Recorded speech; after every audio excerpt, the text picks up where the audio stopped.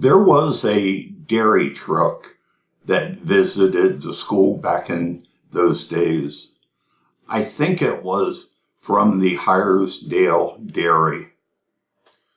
If I recall correctly, a carton of milk was 15 cents. Mrs. Miller had a system for the kids who wanted to order milk for their lunch. She would have the kids raise their hands if they wanted to order. I think you raised your right hand for white milk and your left hand if you wanted chocolate. The number of fingers extended was how many you wanted.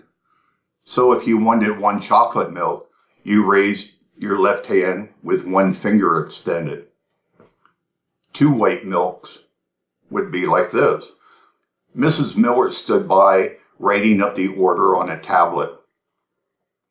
I remember one girl, I think her name was Gracie Dixon. She once raised her hand with 3 fingers extended.